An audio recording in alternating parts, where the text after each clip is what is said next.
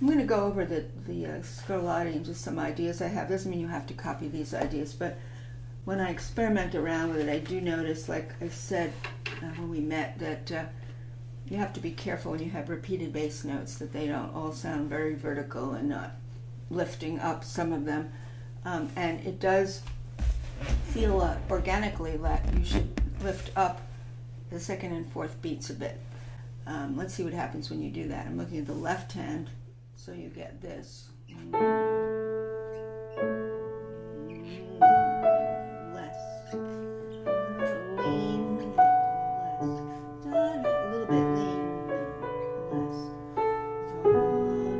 This has to fall down because it's a resolution. And that goes all the way, so less on the fourth beat in the left hand. And then go to that. So you're really feeling two beats and not four by playing it this way instead of four. Lean here, less here in the left hand, and resolve it there. And now that has to be less, the way it's rhythmically written. Now here I would lean on the dominant, but then less on that last beat. I'm looking at the left hand. Resolve it. So it responds to harmonic rhythm too, so there's no formula necessarily. Now here we have a suspension, lean, resolve. And here's how we would say a sequence, and resolve. And lean, less, and dominant 7. For a moment, B major, which is the dominant of E major, ultimately. Now resolve it though.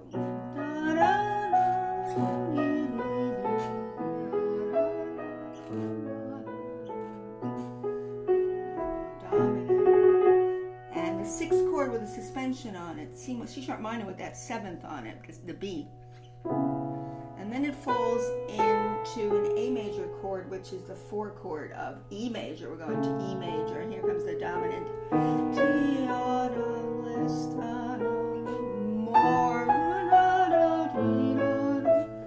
1, 6, 4, 5, 7. So there's no formula to it, but you've got to know that you can't have repeated bass notes that repeat and play them equally. You have to lift some of them up. Okay, so we've ended up in E major, and I say the most poignant place is the deceptive cadence that is so beautiful. He does this.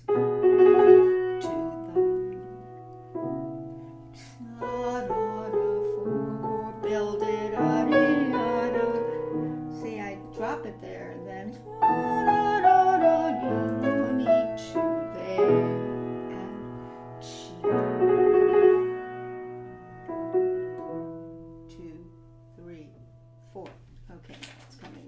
we think we're going to the dominant of E major because we're starting with the dominant B. Let's see what happens quickly. So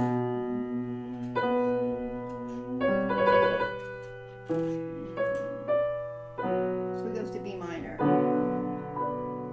So you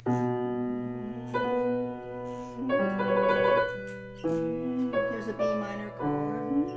Let's see what happens here. Goes to F sharp minor. So if we resolved it, we'd have, I'm just showing you, if I just stopped it there, it would have gone to F sharp minor.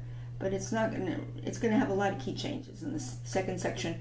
And usually in the B section of Baroque music, if you're gonna have a development, like we would call it here, harmonic development, where you use different harmonies, different keys, it will occur in the B section. That's exactly what's happening here, where it's starting to move more into different keys, and not static, it just keeps going. So let's see what happens. So we think we're in B major, but we're not yet. So B minor, so it's a B minor chord. But upstairs we're in F sharp minor by the notes. We're using the harmonic form because we have the E sharp. Now suddenly we have a diminished chord. It's a diminished chord which the left hand bass is going down through that diminished chord. But finally, here's the arrival of it, the A7, which is taking us now to D minor. So we're going into another key. D minor, still D. Now another diminished chord. It keeps going to diminished chords. Just know you're going to a diminished chord, which is actually the diminished chord of A minor, but now, not going to be A minor, he's going to a dominant 7, A7 chord, which brings us back to D minor. D minor. That's a D minor. Let's see what happens where he's meandering now. Let's see what happens here. To A minor for a moment. A minor. And then dominant of A minor. But A major, because he's inserting a C sharp. We discovered that last time. Tonics, A major. Lots of chromatics. This is all going, this is all E major. This is all A major. A major. All A major. Now this is a 6th chord of A major, so it's a deceptive cadence. Instead of A major, it's the F sharp minor chord. You have to dip it. Now he's making sequences up. That's the dominant of A major, and then passing through the tonic. Oh, that's what it is. I changed it. And then we have 4 chord, 1 6 4, and classic cadence in A major. Right. So all this meandering around upstairs, there are sequences, and some are half steps. He's meandering around through A major, actually, and doing a deceptive cadence ultimately to the F sharp minor chord, and then bringing us to 4 chord 1 6 4 5 1. So it's almost improvised in the second section by the way the right hand is meandering around over the basic harmonies. The harmonies are not that complicated because he's moving quarter notes, but this hand is dancing around like improvising. So that's what's happening.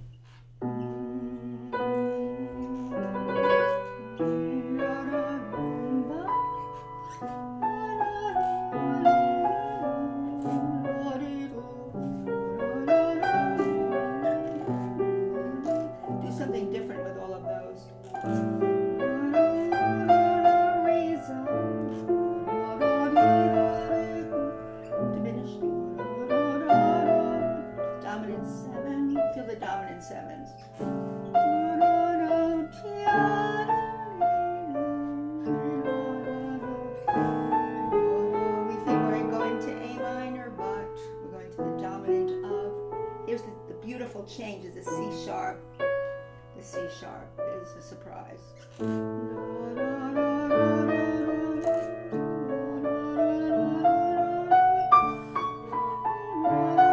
is a traditional 1 6 4 5 7 cadence in A major. So beautiful.